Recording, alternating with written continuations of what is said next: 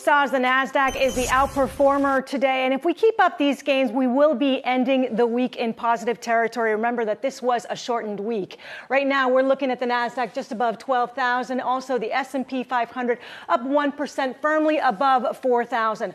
Looking over at the U.S. dollar index, seeing some weakness here. And I'm going to pull up a 4-day chart so you can see earlier this week that was just above 110. Right now, it's just below 109. So this weakness in the U.S. dollar, that's lifting equities right now, giving some support to equities. So let's take a look at the sector action, because we're looking at all 11 sectors of the S&P 500 that are in the green. We've got communication services, energy stocks. Those are in the green, technology and consumer discretionary as well. Over on the NASDAQ 100, on the left-hand side of the screen, the mega caps are seeing some gains. You've got Tesla up more than 2%. I'm going to pull up a 4-day chart so you can see some of the gains for the last 4 days.